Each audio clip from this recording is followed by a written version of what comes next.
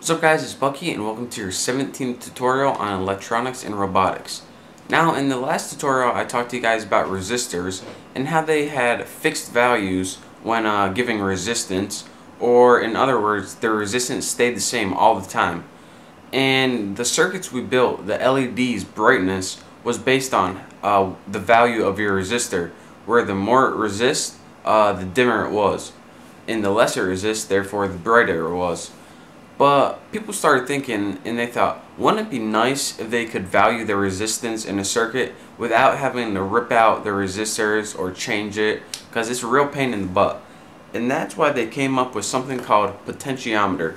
Let me show you guys if I can zoom in. I don't know if you guys can see that or not, but that's what a potentiometer is right there.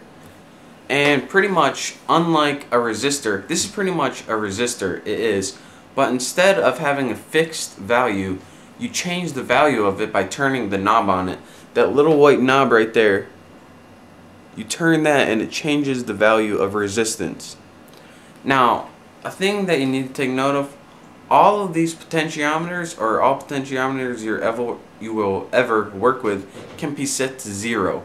All of these can give 0 resistance and allow electricity to pass right through. There's a value printed on the top of them. This one is 50,000. Come on, zoom in. See 50K right there? That is the max value for the potentiometer. So all can be set somewhere in a range from 0 ohms to 50,000 ohms in this case. The max value is the only thing that differs. So today I'm going to be working with a trim pot potentiometer, and this is short for trimmer potentiometer.